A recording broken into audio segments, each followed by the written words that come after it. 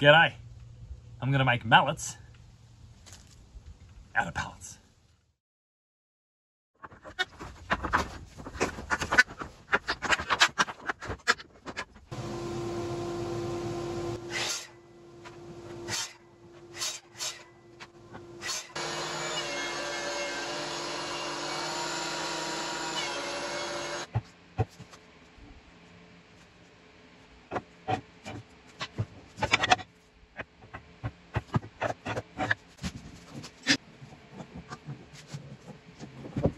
Now, last video where I made, I used the lathe.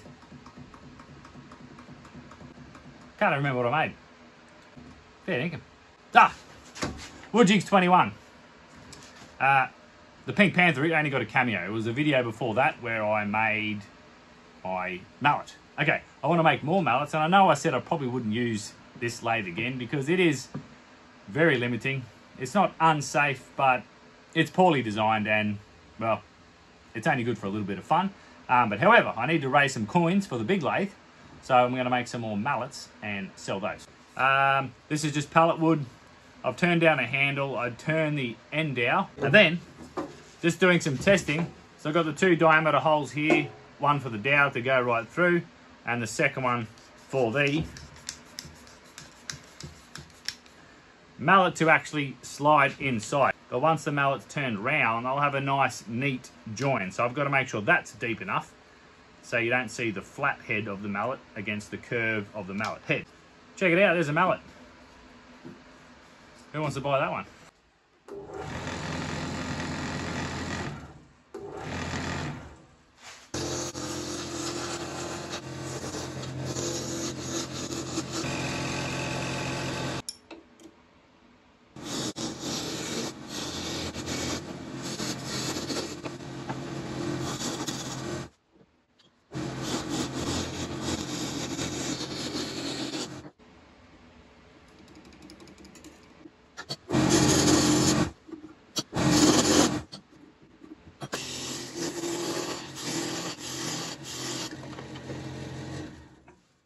Well, there goes mallet number 2.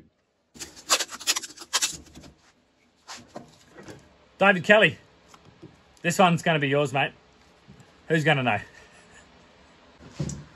Okay, I forgot to film the back end of number 2, so I'll try and pick that up on this one.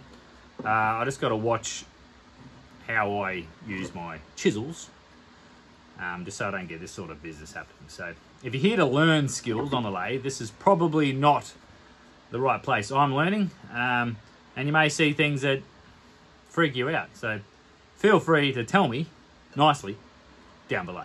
I forgot to film the back end again, but it's not that exciting, to be honest. I'm going to run the gauntlet. I'm going to stick the licorice all sorts on. Rough turn this one, because I've got to move all this crap to cut some more handle blanks. So I'll just take my time with this. These are a lot harder to turn, especially for a newbie. So wish me luck.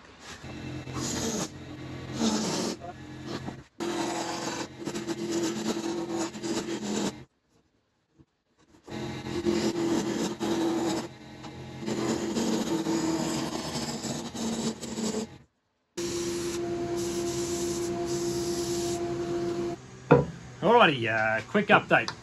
So I've got 2 variants here.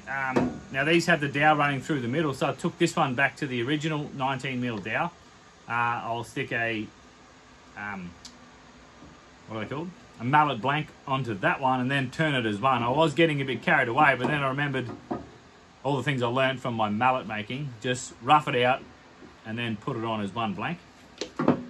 For this one, I've basically turned a nice chunky dowel, leave that as is, get the mallet head on top, again, turn it as one, hopefully don't come across as many problems as I have in the past. I've got 3 pallet handles, 3 colourful ones. I'll hopefully get some more of these. See how we go. I'm going to do some sanding because I like it. So that's all I have to say about that. I like sanding, it's cool.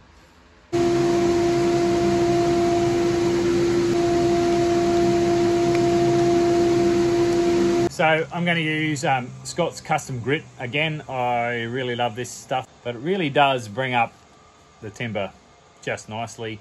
It's two-step, love it. Rambling, let's put it on.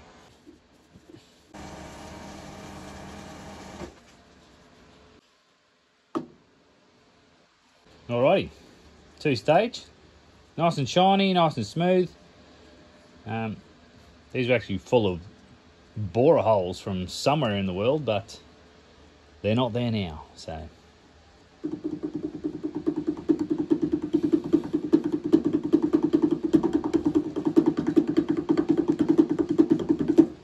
Alright, t-shirt sponsor shout out is Tim Greenwood from Turgworks.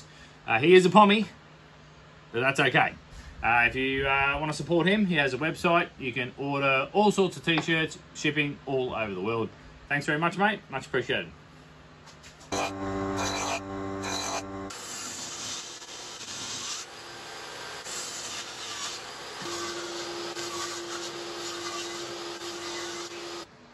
Mallet heads. Now, because of some of the limitations of this lathe, it's a little bit annoying to do small stuff because the tailstock and the, what's that thing called? The banjo.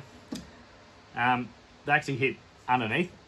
Shits me. So I'm going to make two mallet heads at the same time so that I can basically space the tailstock away.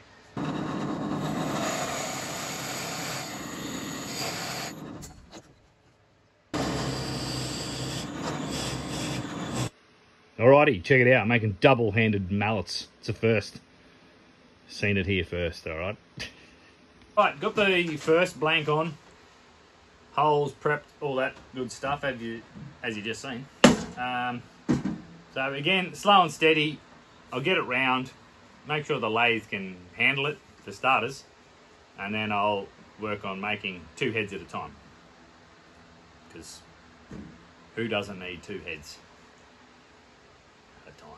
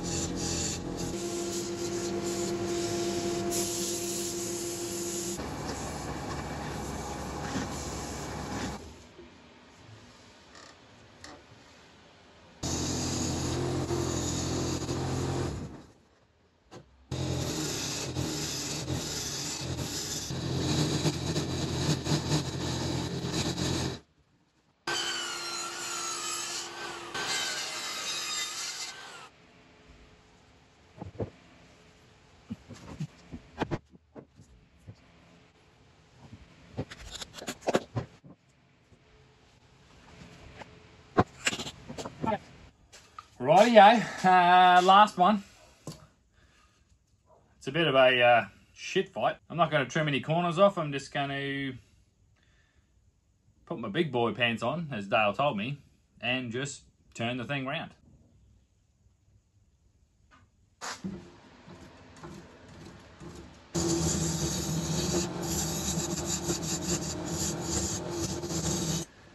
This end grain one's been a real bastard.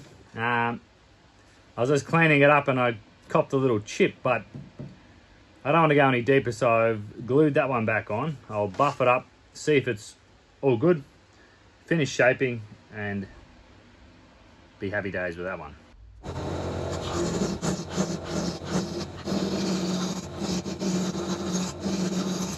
Got some little furniture tags. The beauty of these things is you get to hide how some things aren't perfectly in the center, which I'm happy with because it's the outside that matters. 8 mallets on the Pink Panther. It was a learning curve. Now, wedge has just gone in the last one here, but they're all now done. I'm pretty stoked with them. Like this Merbau pallet wood is actually pretty cool. With a bit of sanding, it doesn't take a lot to make it look pretty sweet. Got Scott's Custom Grit, polished all those up really nicely. So that's it. Like I said, it's been a learning experience. I'm going to sell these. They'll be on my website.